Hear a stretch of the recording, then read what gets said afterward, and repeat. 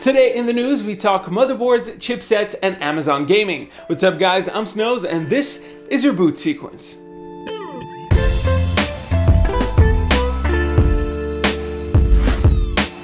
Now you might be asking, Snows, why are you wearing a bowl of noodles on your head? Well, after I saw that this is what my hair looks like when shooting a video with Eber, I thought I should cut it and I royally messed up. So you'll have to bear with me for a few weeks on this. Anyways, let's get started with AMD.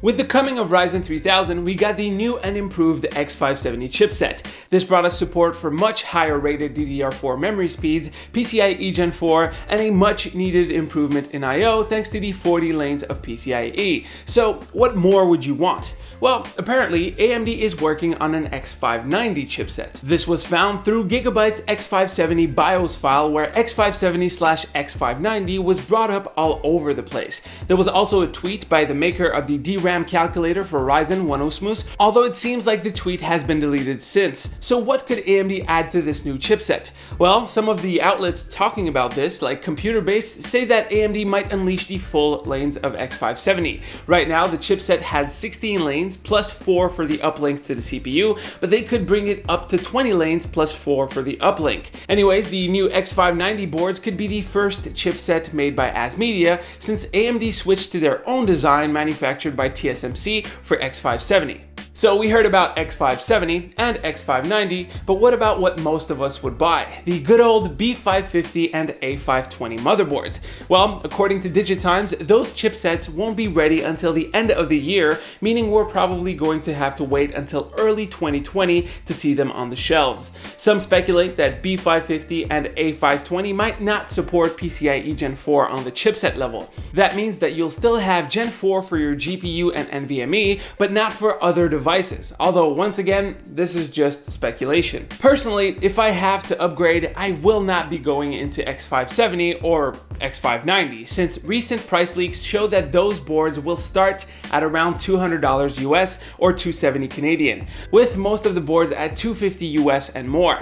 B550 is definitely what I'm eyeing for here, and hopefully it'll be more in the $125 US, maybe $150 to $200 Canadian range. What about those of you guys who are looking into upgrading this year? Are you ready to spend $200 US on a motherboard? Let me know down below.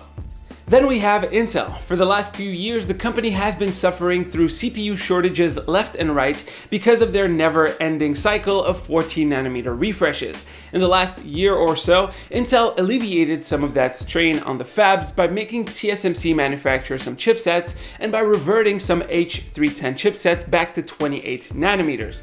Well, it looks like it wasn't enough, and Intel is now going to use Samsung for production of their future 14nm products. According to reports from SE Daily, Samsung will mass produce Intel's Rocket Lake CPUs in the fourth quarter of 2020, which is slated to release in 2021. I swear, every time I look at Intel's roadmap for desktops, I'm just shocked at how long they're going to keep 14nm alive. While I don't think that Intel is completely done optimizing it, I mean, it seems like every year they're able to just bump up the clock speeds, I do think that furnace memes are incoming for the blue team.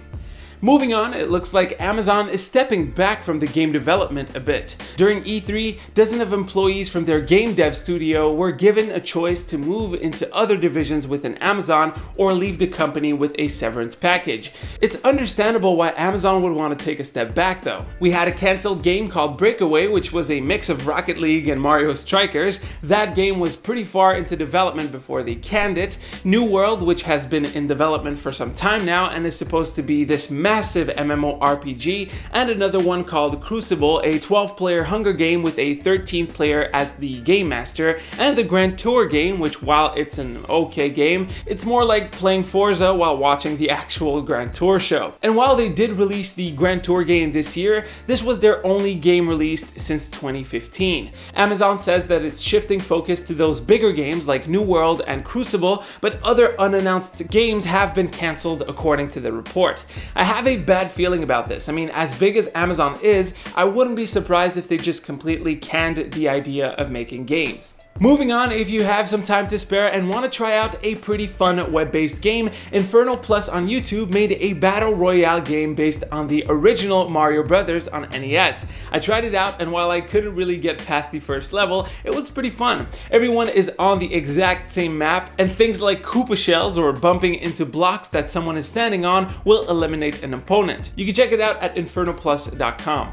Anyways guys, that is pretty much it for the news today. Hopefully you've enjoyed. If you have any questions, leave them down below. If you want to roast me about my hair, you know where to do that. As usual, you can click right here to see the latest video right here to subscribe to the channel. It would be greatly appreciated. As you might have noticed, I'm just piling up the icons on my desktops. Stay frosty, my dudes, and I'll see you on the next one.